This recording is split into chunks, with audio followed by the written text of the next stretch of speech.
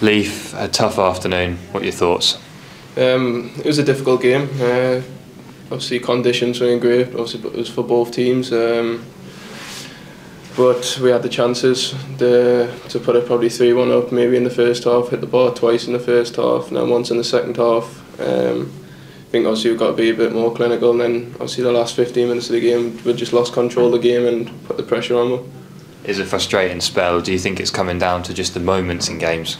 Yeah, we've just got to toughen up really. We've just got to mentally be stronger and go and just want to win the games and see the games out. And obviously at a draw we just want to push for another goal.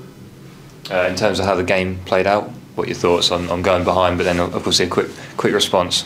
That's what we do. Like, we played our football for the goal. We started from the back, built all the way through the middle of the pitch, and then we got in the box and we scored. And that's what we show what we can do in spells of the game when we're a great team. So I think if we carry on doing that, we'll get the result. Is there a feeling as well sometimes that goals go in at the other end despite being in control? Like, how do you address that?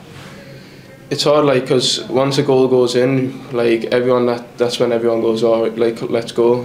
But I think we need to be like that from the start of the game. We started very, very slow, invited a lot of pressure, trying to play out. But after the goal went in, I think we started to play our football. So that's what we just got to start playing our football from the first minute.